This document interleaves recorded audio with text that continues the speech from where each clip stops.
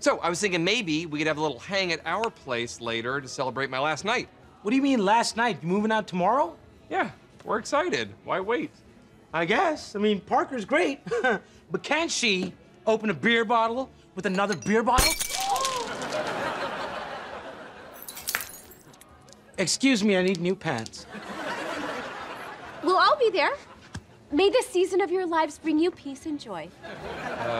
Cool. Can we talk for a second, weirdo? You're still into Jessie. What? No, I'm not. Yes, you are. You're talking like a Hallmark card, and you only do that when you're emotionally devastated. One shamrock shake, please. Sorry, machine's broken.